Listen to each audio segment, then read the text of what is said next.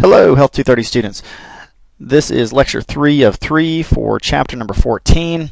I'm going to apologize now for speaking rather quickly because I have quite a few slides to get through in a very short period of time. We're going to start out talking about high-risk pregnancies, and there are behaviors that are incompatible with pregnancy. Those include improper nutrition, and as you can well imagine, that is very common.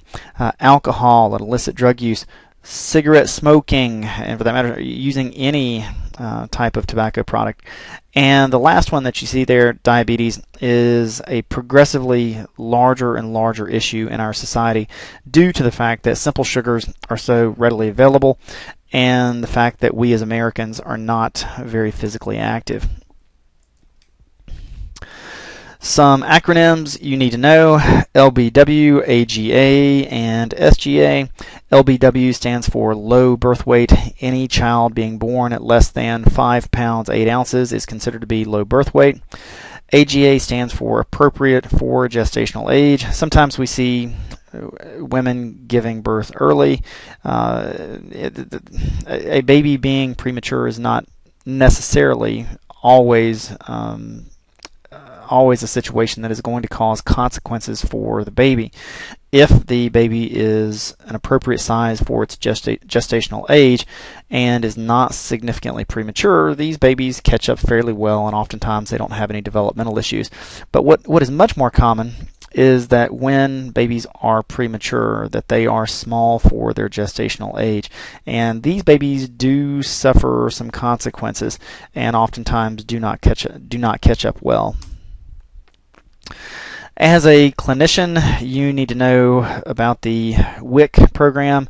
There are many WIC programs throughout the United States. They are state programs. Here in Virginia, the Department of Health is the organization that administers the program, and it is a program specifically to provide appropriate nutrition and education to women as well as children who otherwise would not have those resources available to them. So it's worth having that phone number and that email address, in particular the phone number. What you need to do, in my opinion, if you suspect that a woman does not have an adequate amount of food and just in general does not have the information that she needs to raise a child appropriately or to take care of herself while she is pregnant, you need to make sure that she calls that phone number. Let's move on to diabetes, and diabetes is a huge issue here in America. It is growing at near epidemic levels, and I'm not gonna talk about pre-existing diabetes because that's kind of a different monster. But we will talk about gestational diabetes because it's not unusual to see women suffering from diabetes about midway through their pregnancy and during that latter half of their pregnancy. Luckily, there's a very routine screening that tells us whether or not a woman is suffering from gestational diabetes. And we oftentimes see gestational diabetes in women who are sedentary or are eating a lot of simple sugars. Another way of saying that is if a woman is drinking a lot of soda or she's eating a lot of candy bars or a lot of desserts or a lot of ice cream, that type of thing, she is putting herself at significant risk for gestational diabetes. Yes, a woman does need additional calories during pregnancy, but at the most, she needs about 450 calories additionally at the end of the pregnancy, and that's nothing more than about that's a large candy bar. And I think we all know that some people do have a tendency to overindulge. And when a woman is overindulging during pregnancy, that can cause her blood glucose levels to elevate very significantly. That is going to cause the fetus to grow faster than it should. That's ultimately going to result in a very large baby. And there's complications when you have a 9, 10, 11-pound baby. Giving birth to a baby that large vaginally can put both the mother as well as the baby at risk. It's also important to note that that gestational diabetes does increase blood pressure, or it can increase blood pressure, and that puts a woman at risk for preeclampsia as well as eclampsia. Now, moving on to information about hypertension. Sometimes women do develop hypertension during their pregnancy. It's usually mild and returns to normal after birth. However, if that blood pressure is elevated significantly enough, that will put the woman at risk for a heart attack as well as stroke.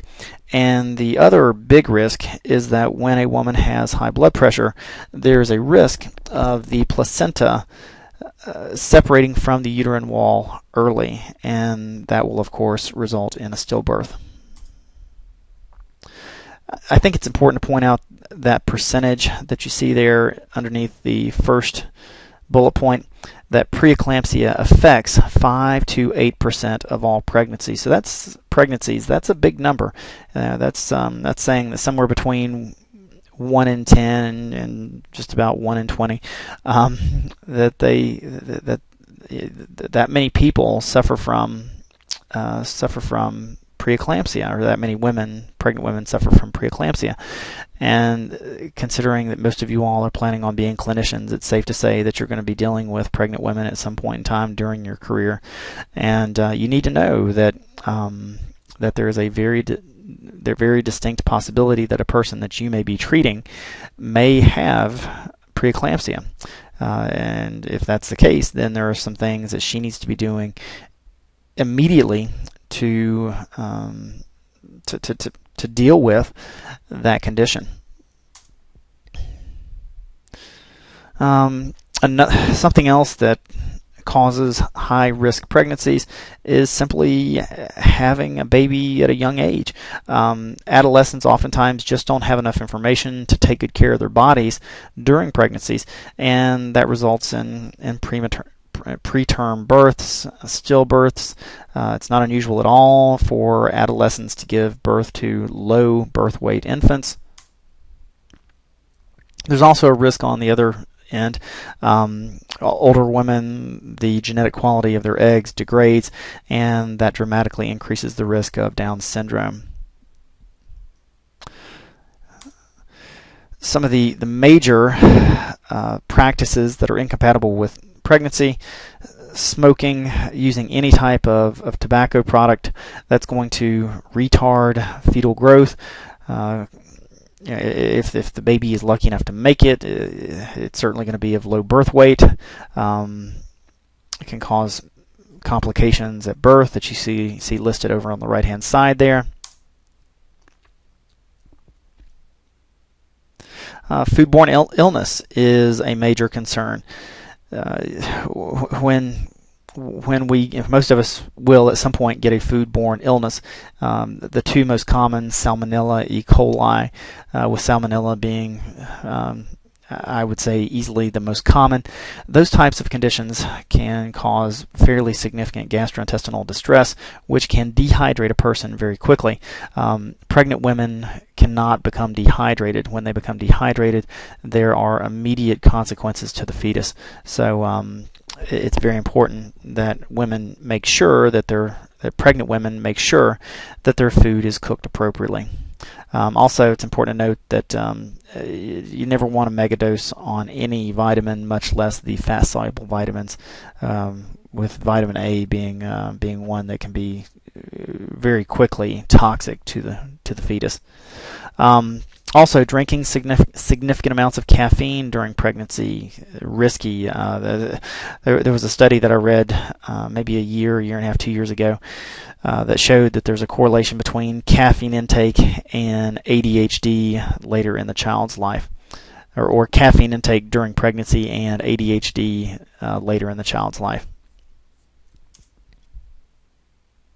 All right, let's move on to lactation.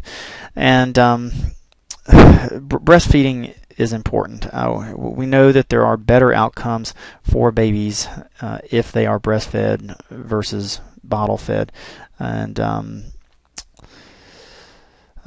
some of the benefits include that they're going to provide hormones that provide physiological development. Some studies have shown that there's an improvement in cognitive development.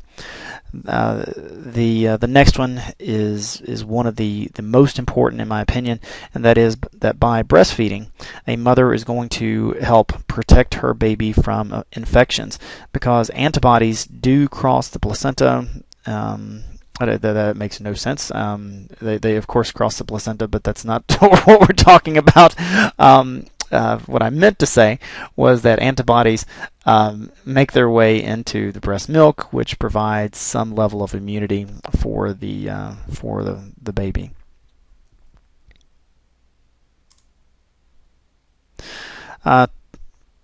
Two hormones that you need to know: prolactin and oxytocin. Prolactin is the hormone responsible for milk production, and oxytocin is the hormone responsible for the letdown reflex, or that allows for the milk to be released from the breasts. And something on a side note, something that is really interesting about oxytocin is that the hormone also has an effect on the brain, and I've heard it referred to as the love hormone. And oxytocin, it helps a mother form a bond with her child. So by breastfeeding, there's a higher probability that the mother is going to form a bond with that child.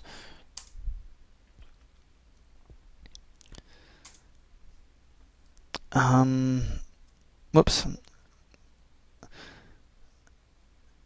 Yeah, we'll skip over that. And in the interest of time, we're going to skip over. I'll ask that you look at that slide yourself.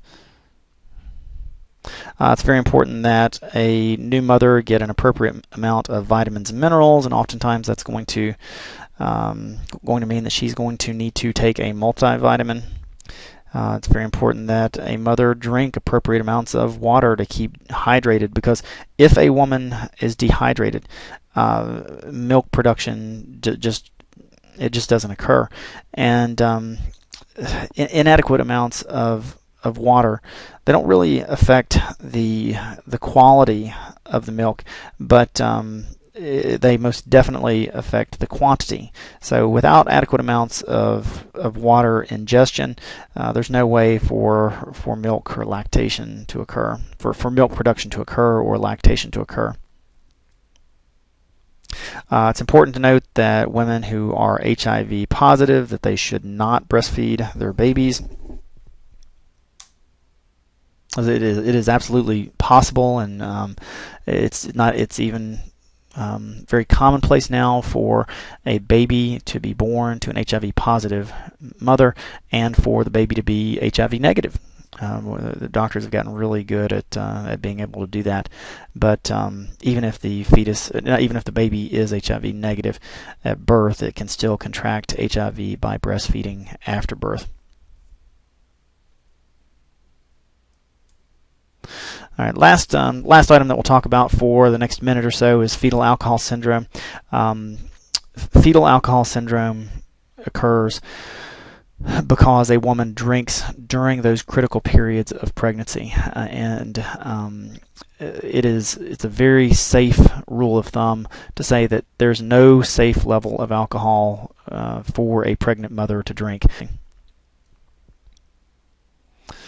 In the interest of time, I'm going to let you look over the symptoms of fetal alcohol syndrome, and please make sure that you are communicating that information to the people that you work with, because alcohol can very easily cause fetal alcohol syndrome, especially when the woman drinks early in pregnancy. Thank you for your attention, and good luck in preparing for the test on chapter number 14.